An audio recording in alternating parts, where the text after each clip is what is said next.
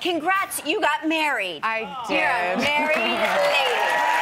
Look at that beautiful picture. I have to say, you guys are a really gorgeous couple. Thank you. You look like the wedding couple that comes in the wedding frame. Have you been told that a lot? No, this is my first time. Well, yeah. you should really think about marketing that. Yeah. How about that? Thank you. So did you honeymoon? Yes. Where'd you go? We got married at the end of September, but we just took our honeymoon in the Maldives. Oh. So we were there. Oh my gosh. Oh, yes. And we had a big family honeymoon over Christmas. Now it looks like a screensaver. That's what you want, is our screensaver Yes, right there. wait, so tell me, so you had the kids and... So my new husband and his children, my ex-husband, our best family friends. It was a very modern honeymoon. Wait. We have questions.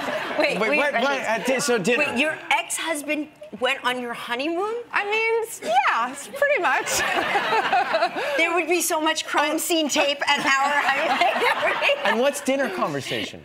Oh, just great conversation and lots of kids and it was great. We had such a good time. But it's happiness. Like everyone has happiness, it sounds like, which is the goal, which is You great. guys are living your best life. You really need to, and maybe you've done this and I don't know about it, and so forgive me if I don't, but you should write a book on, because so many couples get divorced and there's so much acrimony. Yeah. You should write a book on how to do it so that there's not, so the kids aren't affected. Thank you. Yeah.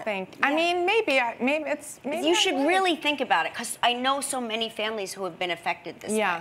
Yeah. I think, we just wanted to minimize the pain for the kids, and they just want to see their parents around a dinner table, basically, you know? So we try to keep that. That is great. That is great.